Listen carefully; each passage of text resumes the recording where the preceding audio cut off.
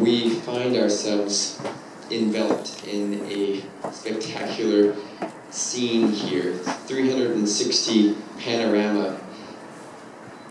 Regardless of where you look, there's something to behold, and the best side to be on in the ship is outside, if at all possible, or at least by a window, to take in some of the grandeur of this place.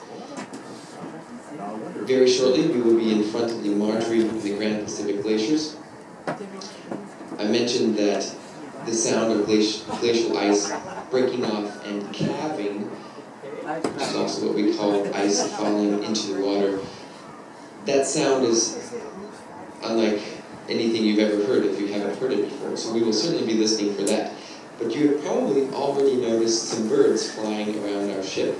We have various types of gulls. You might also be able to see with your naked eye, certainly with binoculars, the cliff face to the left of the Marjorie Glacier is a rookery for kittiwake gulls. Hundreds, if not thousands of kittiwake gulls nest there every year. With all this ice and murky water, you might think that there's nothing for them to eat here. But in fact, I see a little bit of calving